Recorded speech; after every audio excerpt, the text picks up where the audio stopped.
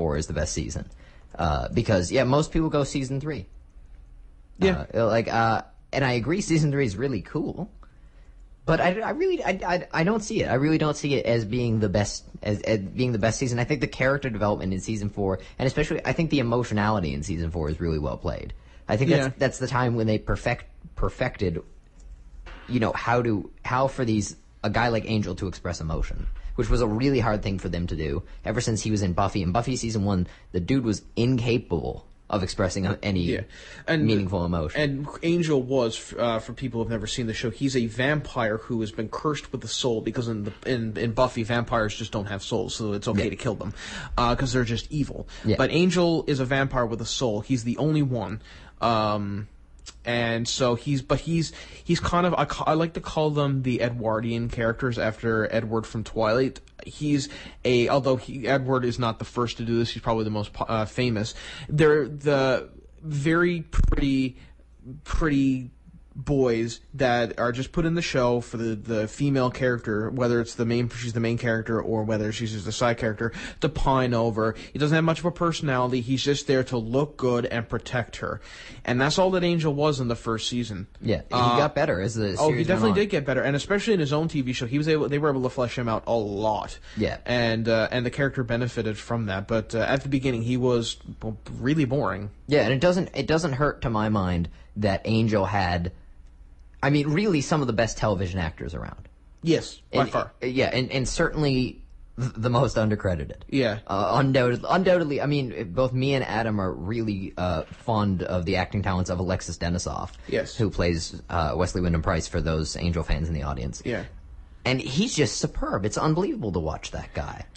There was Rory told me that in the 4th season, for part of the season, something had happened to his face where he could only move the right side of one his side of his face really had movement. Yeah, the other side was completely frozen, and I didn't know until Rory told me that's how good this actor is. Exactly. Yeah, and the directing on that. Yeah. Huge props to anybody who had anything to do with directing at any time. Tim Minear, Bette Edlund, Joss Whedon, whoever was directing those episodes. Yeah, that's amazing.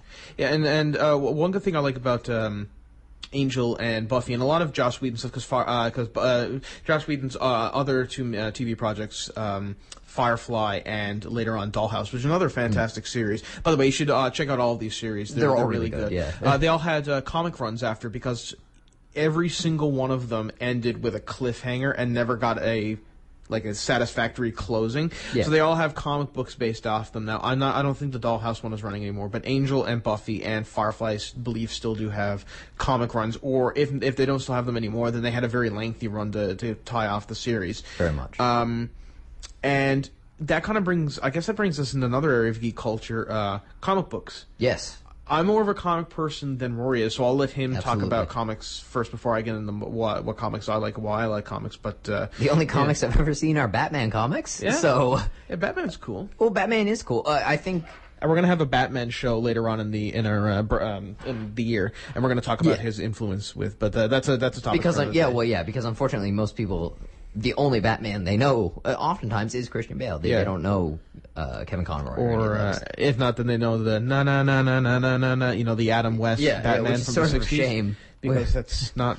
It's not Batman. He is Batman. It's an aspect of Batman, but it's not the modern Batman. No, it's not the modern Batman. It's the Batman that I remember being referenced in 30 Rock. Yeah. That's and SpongeBob SquarePants. Yeah. If anybody watched SpongeBob, then the characters of Mermaid Man and Barnacle Boy, that was a tribute to the Adam West Batman series. They're basically that's the exact replica, except they're using Aquaman-esque characters. Yeah, precisely. Which is a great show. Yeah. Everybody should also watch SpongeBob. Yeah. But I think comic books is really your area. So I was wondering if you could talk about how comic books sort of relate to geek culture, their crossovers, and also one thing I want you to talk about is as a comic book guy, when you see things based off comic books like the Iron Man movies and the Batman movies, how do you feel about the way they treat them? Okay, well, comic books have, longer than TV shows, have been a part of geek culture, and by that I mean comic books, especially superhero-based comic book shows or comic book series, like Superman, Batman, and some of the more obscure ones like Captain America and Green Lantern, but the big name ones, They started out in the 30s in what is called now the golden age of comic books, and that was when radio was still very popular, but TV wasn't. It hadn't kind of gone the way of radio yet. There wasn't a TV in every home yet, so there really wasn't very much in the way of television broadcasting, and certainly not any kind of focus on nerd or geek culture. So comic books were really and they were much more popular back then, and they were very much a part of geek culture because it was the only place where you could get stories about superheroes, fantasy stories, different kinds of pulp fiction. This is where you get like Captain Tomorrow and the alien insects from Planet X, and you'd be really cheesy, but it was fine because it was the 30s. So really, to me, they are a long stay of geek culture, and it's a shame that they're kind of, I don't want to say dying out, but they're not nearly as popular as they once were, and I think the 90s are a big blame for that. We're going to talk about more about comic books, and again, in a later show, but there was a big thing called the speculator boom in the 90s that almost destroyed the comic book industry, and they haven't really recovered, although we now have movies based off comics. So is the movies based off comics, have they historically been a good thing for you personally? Like, I have usually enjoyed most of the big name comic book adaptations for the in film form. For example, the original Superman movies that with Christopher Reeves. Christopher Reeves, thank you. They were quite good. I like the Sam Raimi Spider-Man, which was the one starring Tobey Maguire as Spider-Man, which came out in the early 2000s. Can we say we like the Sam Raimi Spider-Mans 1 and 2? Yes. Well, I mean, yes. I like the first two X-Men movies, kind of, because they were all right. And then, but comic book movies seem to be getting better in America, because we had a very low period where we had movies such as Daredevil and Catwoman and Fantastic Four: Rise of the Silver Surfer, and that was really the low point. Who's responsible for the totally absurd quote that there's never been a bad Catwoman? That was the woman who played the first Catwoman in the Tim Burton Batman, Batman Returns, and I will find that out right now. Oh, Batman Returns. Was that Michelle Pfeiffer? Yes, it was. Yes, it was. So Michelle Pfeiffer said there has never been a bad Catwoman, and apparently she did not see Halle Berry's 2005 Catwoman movie, which was it's by far considered to be one of the worst movies ever made. Yeah, so, it's terrible. And for the record, I didn't really like Batman Returns, so yeah, she was fine in it.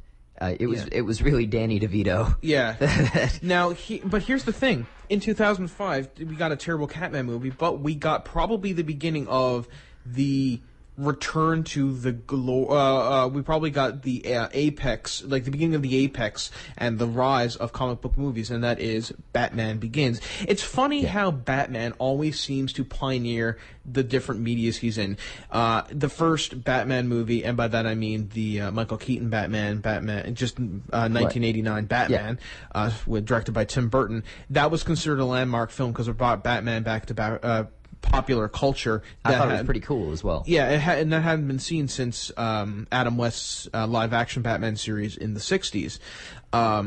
Then you have you have Batman return to prominence in TV with the Batman the Animated Series, which came out in the early 90s. That was which is an award-winning show, fantastic show.